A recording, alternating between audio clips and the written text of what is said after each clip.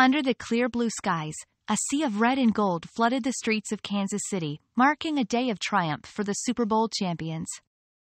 Meet the Soldners, a family of Chiefs fans from Miami, Oklahoma, eager to bask in the glory of victory with their 13-year-old daughter in tow. Nathan Soldner recalls the moment, a sound mistaken for a champagne pop, quickly spiraling into chaos as the family scrambled to safety.